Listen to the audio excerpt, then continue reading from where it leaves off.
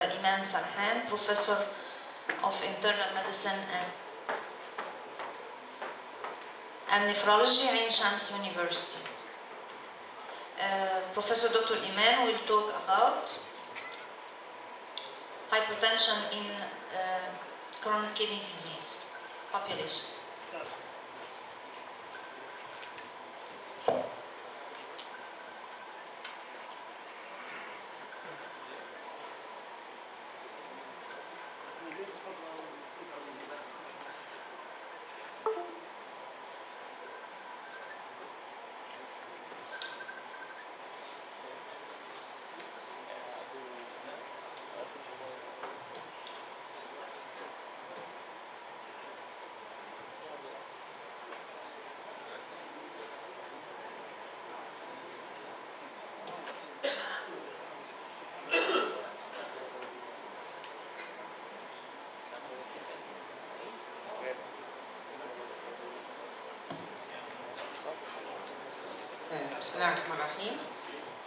Thank you, Professor Hualda, for introducing me.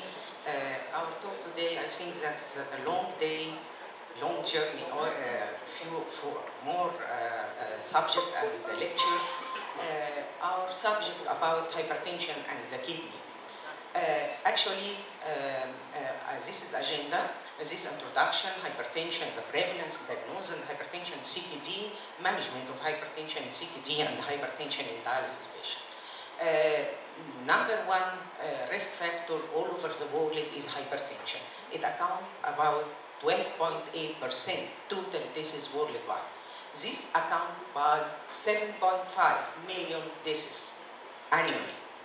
And the blood pressure raised gradually, and I think the rise is too much. It's from 540 million in 1975 to 1 billion in 2015.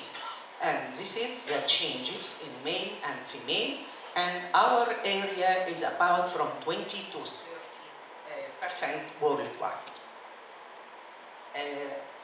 National kidney disease that the people at risk for CKD is 73 million. Individual with CKD is 26 million, about 1 in every 7 persons.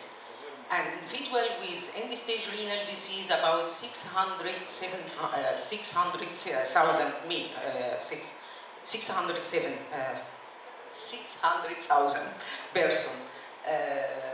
The guidelines for diagnosis and stratify hypertension is too much, and you know that there is controversies about the staging and the start and everything.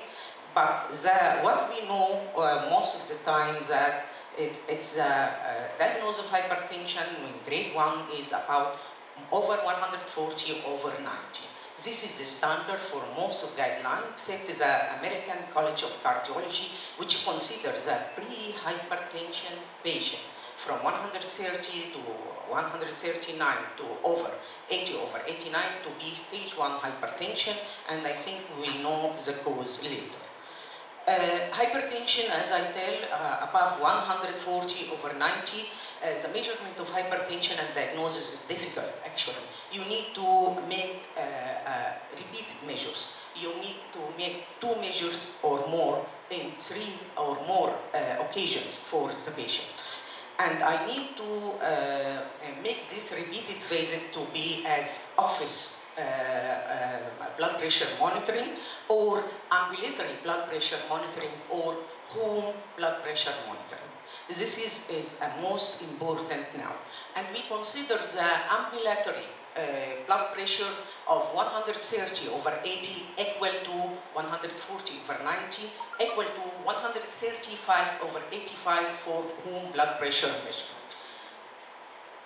Standardization is very important. I need to take measurement while the patient is seated at rest, supported back, supported leg, not crossing leg, supported hand, and this is a very important and must be with appropriate. Thank you. أنا ما دوستش، أنا دوست على حاجة؟ أنا بقلب. أنا ما خدتش لسه دقيقة يعني.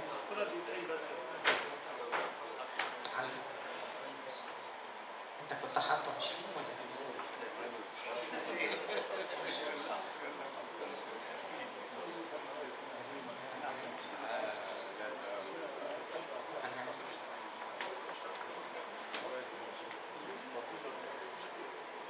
we need to use also appropriate size cuff for the patient to make the standardization is good. This is important for measuring blood pressure.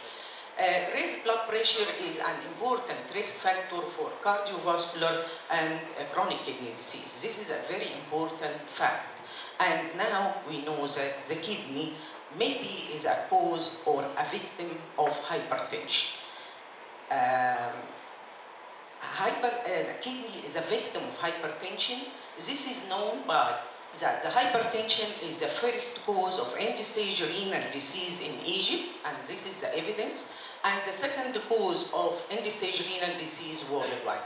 So kidney is a victim of hypertension.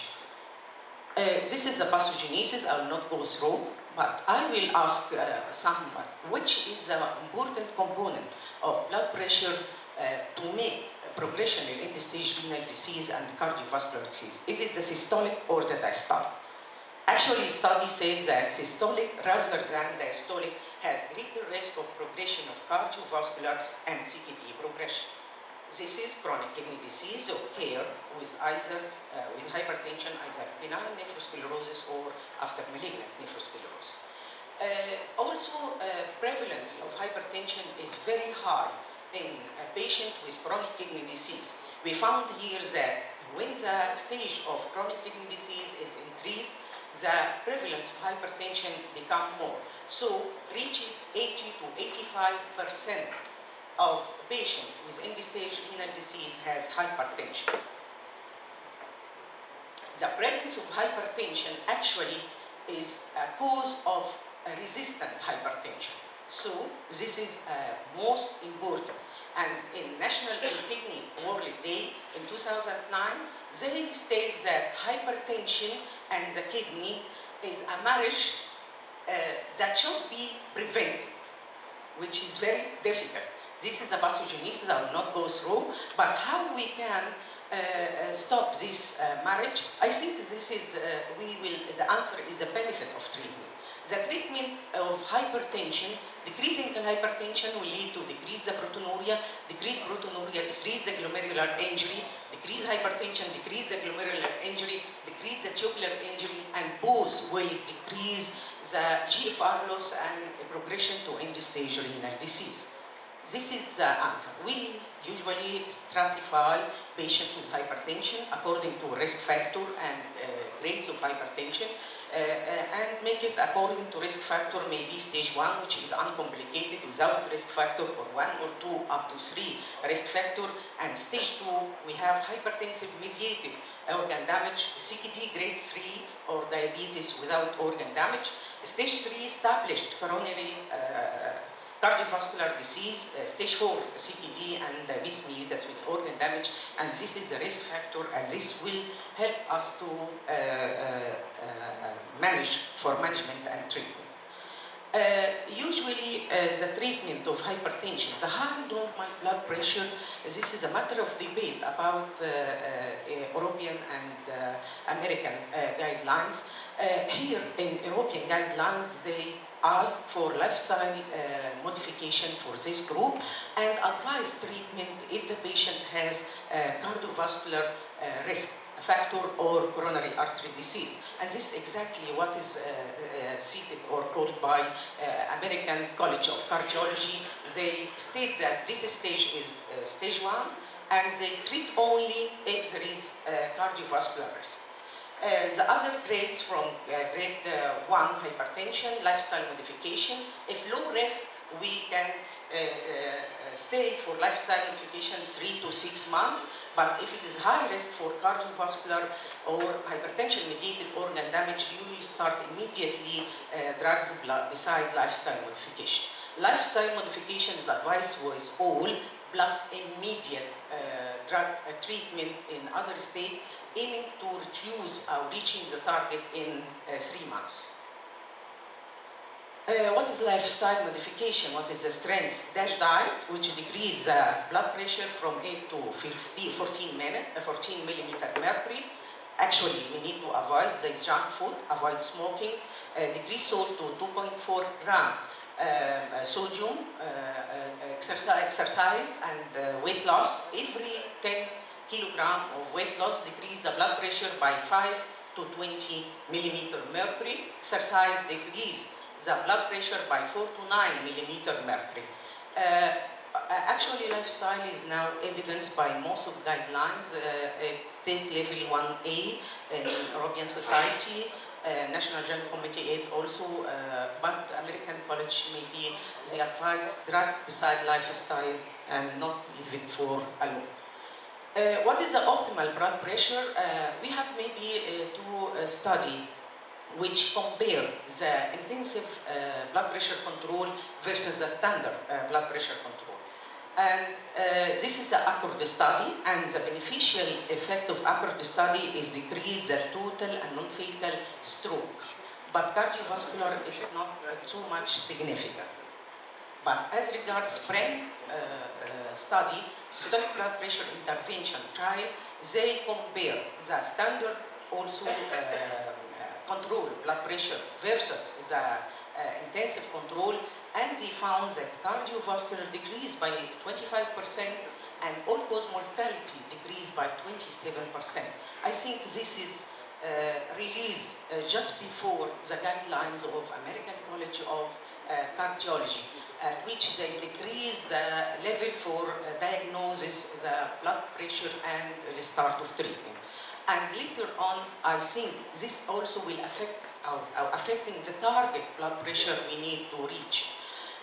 Different guidelines, the Canadian, the blood pressure less than 140 over 90 when CKD with or without diabetes. If CKD with diabetes and proteinuria, they decrease it to 130 over 80.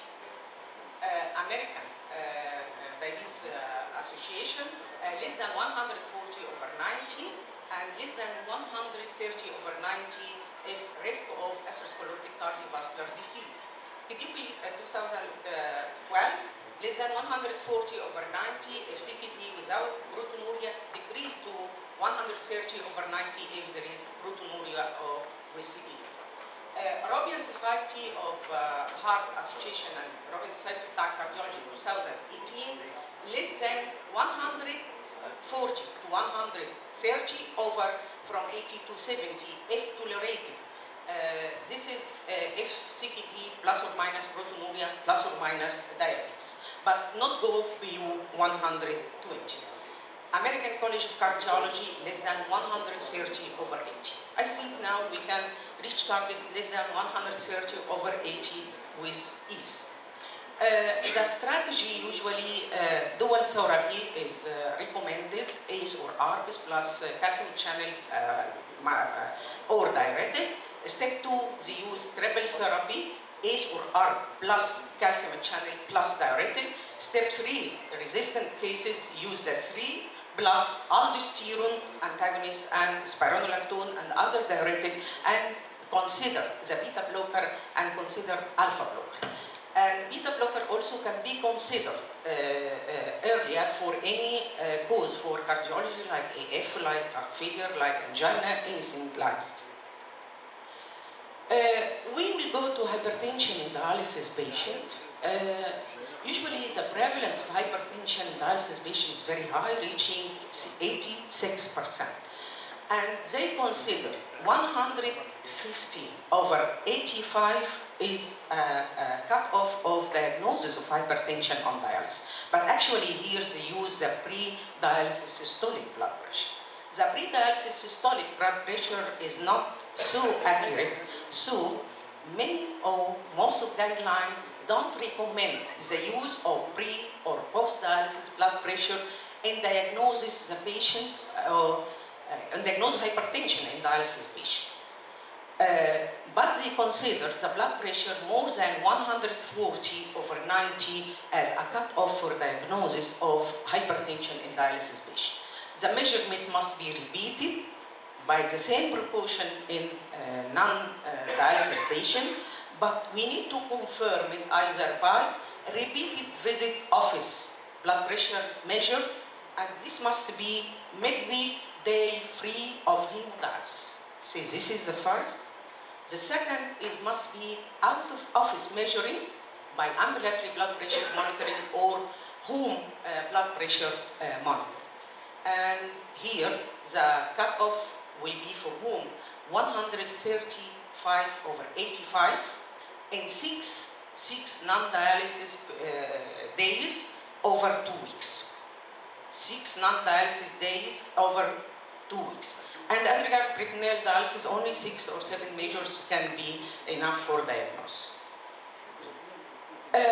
This is why. Why we are not depending on pre or post dialysis blood pressure. Actually, the pre-dialysis blood pressure reading tend to overestimate the blood pressure measure, and the post-dialysis underestimate the blood pressure measure. They found that the out of dialysis office or unit blood pressure monitoring is correlated with all-cause mortality. Why inaccurate? Because acute hypertension, because fear of cannulation, because of wide variability of blood pressure during the hemodialysis, and when they found this great difference between out office from the unit, hemodialysis. So it's not accurate to use it.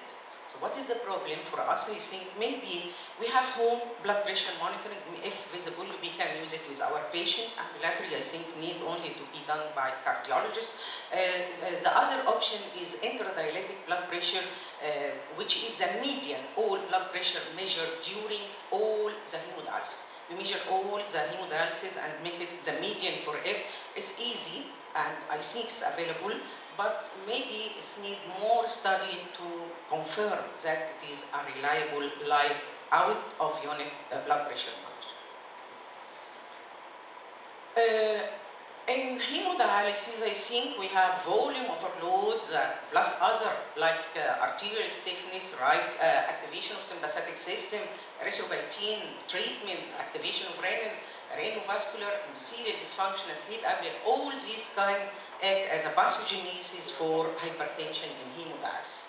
We have dilemma for our patient about the volume issue. So high volume issue cause uncontrolled hypertension, left ventricular hypertrophy, heart failure, hospitalization, and may lead to death. And this volume overload, this will lead to excessive ultrafiltration, can be used during dialysis, lead to interdialytic hypotension, lead to limit uses of cardioprotective medicine, cardiac and organ stunning, and also lead to cramp, dizziness, nausea, this long post-dialysis recovery time, and this makes the patient to off of dialysis. He refused to come again, he needs to take a shorter time, and this carry bad quality of life. And this also lead to gap between the dialysis, so more fluid retention and more volume overload. So it is a dilemma actually for those patients. The benefit of treatment in meta-analysis suppose that the treatment reduces cardiovascular morbidity and mortality in our patients. So it's important we need to treat most of these patients.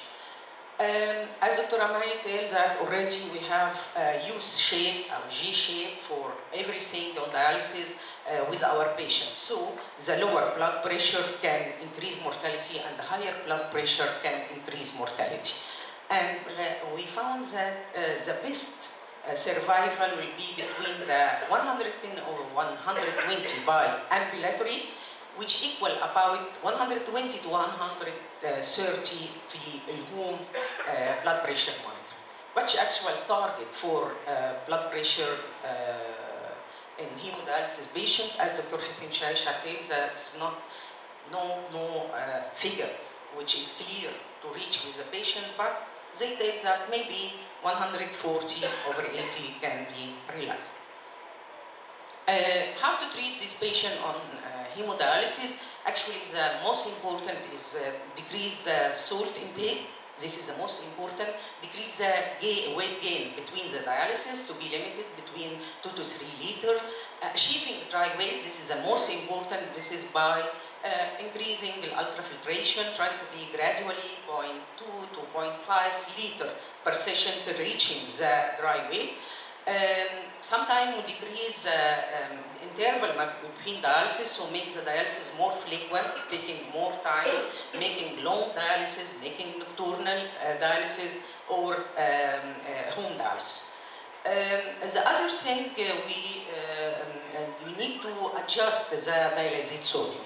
Dialysate sodium is important, and when we decrease it by 1 milli every 3 to 4 weeks, to reach 136 milli equivalent, I think it will be suitable, and most of the study tells that it can control or decrease the blood pressure. Antihypertensive, actually, we need to use it for patients. This is the effect of dialysate sodium, mostly decrease the blood pressure. This is the ultrafiltration, and the problem for ultrafiltration is that our patient taking too much water and increasing, and we need to do too much ultrafiltration, and the ultrafiltration can lead to increased mortality. So if you make more than 8 milli per kg per hour, this increases the probability for mortality by 9%, then reach it even 43% if the ultrafiltration rate more than 14. We need to know the medication we are using for this patient and the dialysability of this molecule, and found that carvedilol, Dr. Hussein told me that it's already non-dialysable, who can be used in interdialytic hypertension, but take care, you can cause hypotension.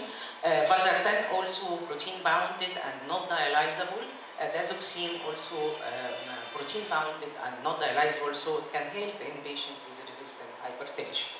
The intradialytic hypertension, which is what's called paradoxical hypertension, by the end of session, most of our patients go to hypotension, but some patients go to hypertension, and the possibility of pathogenesis is not too much clear, but maybe related to nitric oxide, endothelin imbalance, endothelial dysfunction, volume excess, maybe clearance of some of antihypertensive drugs.